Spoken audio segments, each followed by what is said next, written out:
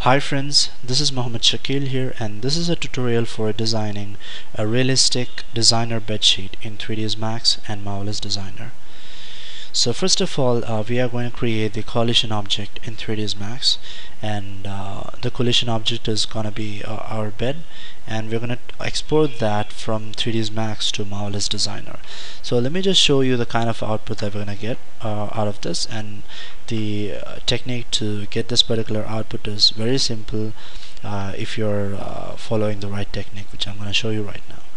So to start off, let's just come to our 3ds Max, and let's just start off designing our collision objects, that's the bed.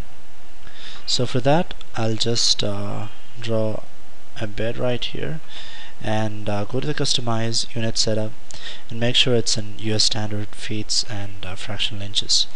So click OK, and what I'm gonna do is I'm gonna set the length of the bed sheet is gonna be the bed is gonna be like 6 feet maybe. So just put some length which makes sense in real life. So the height is gonna be, say, 6 inch.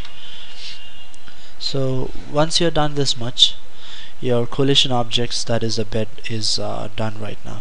And there is something important that you need to keep in mind when you're working with the Marvelous Designer and 3ds Max. So that is when you're exporting something from 3ds Max to Marvelous Designer, what happens is the XY plane right here, what you can see, it is considered as the floor when you're converting, or when you're exporting some object file to Marvelous Designer. So make sure your bed is not going down, but it can go up. So I'll just explain you the concept behind it. So once you're designing a bed sheet or something, when it's simulated, what happens is this particular XY plane is considered as the floor in Marvelous Designer. So just place it somewhere close to the the floor, so you can keep it somewhere over here. So when you're doing the simulation for the bed sheet is going to lie on this XY plane right here. So once you're done with this much design, just go to make sure the object is selected, export, and export selected. And once you're done with that, just create a folder wherever you want to create a folder, and then what you can do is just create an obj file. So this the name which I'm putting over here is bed obj 3ds Max. So I'll just press 2 right here, and I'll click on the save. So it's there in 3ds Max new bed sheet. Whatever you get, just click on the export, and done. So once you're done this much, the next thing what you need to do is import that file into Marvelous Designer.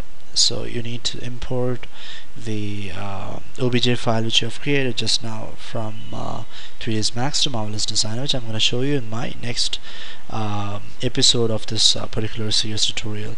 So I hope you enjoyed my tutorial, and I want everyone who is watching this tutorial to watch my next tutorial to know how you can design the bedsheet which you can see right here. So thank you so much for watching, and let me know your comments, and let me know whatever doubts or clarifications you have.